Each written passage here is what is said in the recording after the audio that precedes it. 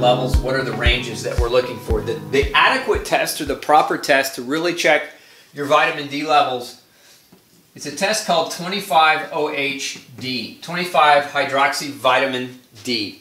This is the form of vitamin D that comes out of your liver. So remember I told you your sun hits your cholesterol in your skin, and then that produces an inactive vitamin D that then goes to the liver, and it gets converted and turned into this substance right here. Okay? So this is the most accurate way to assess vitamin D status in the body, and it's a very simple blood test. For most of you, insurance is going to cover it if you have it.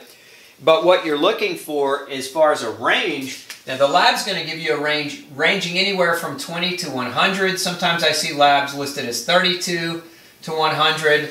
I've even seen some esoteric labs listed as 40 to 100, meaning these are normal ranges, and this is nanograms. This is a nanogram range, so if you're not in the U.S., there may be a different calculation that's being used. So this is U.S. or stateside. And so ideally, especially if you have any of these types of conditions, you really want to strive for 50 is what you want to hit for. Between 50 or 70, somewhere in that neighborhood is going to be much better positioned. I like to see people with autoimmunity over 70, between 70 and 100 to be more ideal. Now, one of the other myths that you might hear about vitamin D is that, if you get it over, it's fat soluble, therefore it's toxic. Not so much. Vitamin D actually has a lower toxicity level than water. You have a greater likelihood of over-consuming water and drinking water than you do of over-supplementing with vitamin D. That being said, that's not carte blanche for you to just go out and buy, mega cases of vitamin D and just start pounding it down. A standard dose or standard range of doses that many doctors recommend as far as units of vitamin D, because that's typically the type of dosing that it comes in, is something called an international unit. But depending on if you're an adult, we're talking about usually therapeutically 6,000 units a day to 10,000 units a day. And these have both been studied. These doses, the dose ranges have been studied in medical literature to be extremely safe and extremely effective for years. So it's very little risk of developing a toxicity even at these doses, which are much higher than what the US RDA value or recommendation is for vitamin D. So again, I don't want you to have the fear of toxicity even at 10,000 units a day. There just aren't really any reported cases of vitamin D toxicity. As a matter of fact, I think one of the only reported cases of toxicity ever was a nutritionist who thought he was taking 10,000, but the pill itself was like 1 million, or the dose he was getting was 1 million and not 10,000.